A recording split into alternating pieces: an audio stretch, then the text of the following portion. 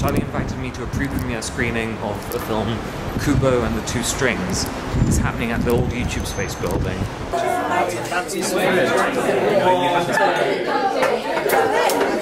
Thanks very much. Really awkward.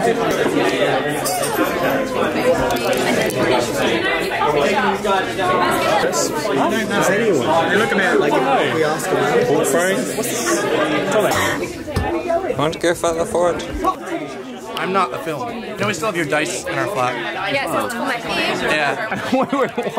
We were throwing it around the flat, and she was like, "What is what?" And I it's a business card. That's a gun! Don't shoot us! Hello, I'm Jack Howard. Well, the director's right here. Please say hello to Travis Knight. Fancy sitting down somewhere outside for a moment? Yeah, it was good. It was, What, I assumed you said, did you enjoy the movie, or what did you think of the movie? Was I right? What did you say? Dobra, to zadajmy teraz mu pytanie. Jak ci się film podobał? You can't just do that to me! You can't. Gracias, mi amigo. This is so weird, you barely ever speak Polish, and so like, I know nothing about the Polish language either, so How did you like the film?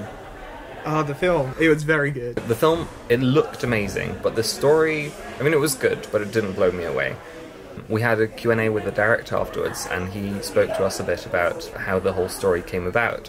And so that gave more meaning to the story. Actually, he said something really interesting of the character's life. He said make sure the film is the most meaningful experience of that character's life, because otherwise how do you expect the audience to, like, you know, have meaning to it? Okay, let's do some Polish with Mike.